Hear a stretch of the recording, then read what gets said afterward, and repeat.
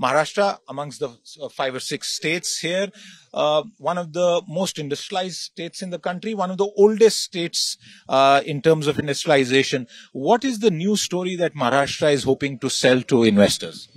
Basically, there are sunrise industries more into, like, I would say, both semiconductor and display fab. Second is like solar wafer and modules, defense and aerospace, and of course IT and other sector, and of course tourism, bulk drug, pharmaceuticals, specialty chemicals, agrochemicals, textile, food processing, even like toys. There are like 7, 8, 10 sectors which the state is looking at.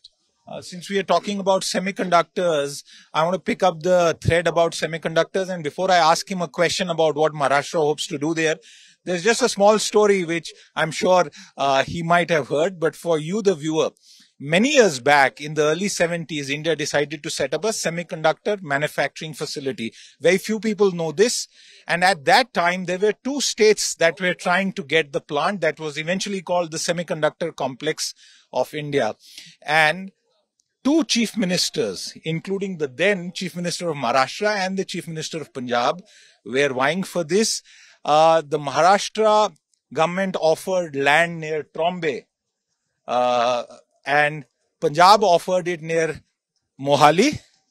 But the decision was made because Punjab offered that entire land for just 1 rupee. This was just by way of history to lighten up this serious topic. But what are you now doing to attract, and what is on offer from the state of Maharashtra for semiconductor companies? The state has a very, I would say, promising ESDM policy, and which gives an upfront capital subsidy.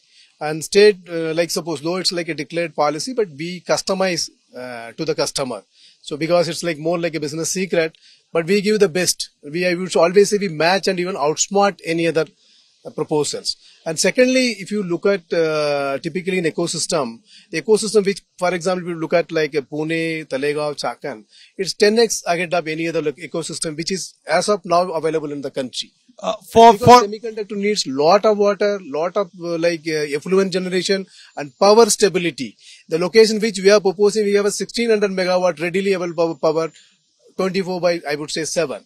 And water readily available. So that way is like one of the best ecosystem. And look at like semiconductor where it is going to. 36% goes to industrial electronics, then medical electronics, auto, and all, like, of course, then mobile, everything. So the state has almost more than 20 to 25% of such components already there in the state. So it's more than the ecosystem, it's a big customer also for the end product. So of course, then we are the first choice for any, I would say, the wise investor to be thinking of. If you like the video, do like, comment, share and subscribe.